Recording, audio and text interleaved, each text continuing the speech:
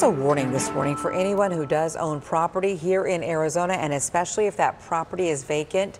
Scammers are targeting you now more than ever. All new for you this morning, our Joe Ducey with one owner sharing his story of a fraudulent seller, fake signatures, and how he nearly lost his property.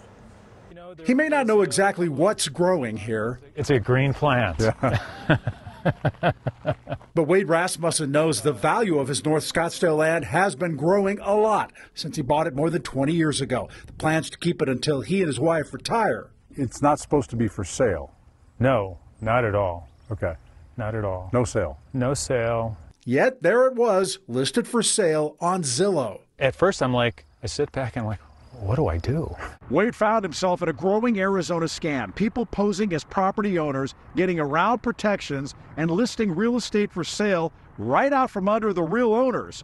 And land like Wade's is most vulnerable. Most at risk, free and clear, owned outright, no mortgages on them, and to some degree sit vacant. Susan Nicholson is Arizona's real estate commissioner. Her office is seeing sophisticated, brazen scammers who are even engaging real estate agents.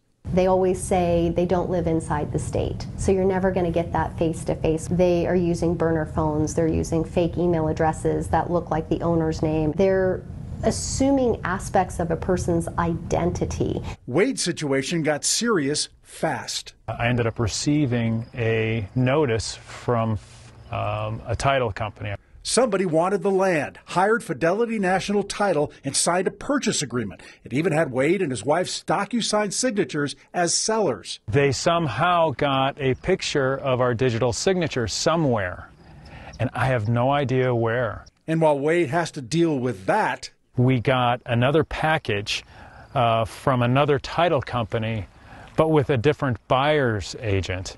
Another sales contract, this one from Driggs Title Agency, and a buyer who was very eager. A guy came in to put $5,000 down earnest money on it. The money already in an escrow account. And so at that point, I'm getting nervous. I'm going to be doing this for the rest of my life. Both Fidelity National and Driggs Title say it's a huge problem, and they constantly try to stay ahead of scammers. In this case, Driggs says they searched the parcel number online, reached out to the owner listed, and says that's the point where we found out we weren't dealing with the actual owner here. We love this area. Wade got lucky. 2 scam attempts stopped, money returned. His land is still his for now. We don't know what's going to happen tomorrow. Wade shared his story so that other property owners, especially owners of vacant land, keep a close eye on that property and to warn officials that more has to be done to protect them.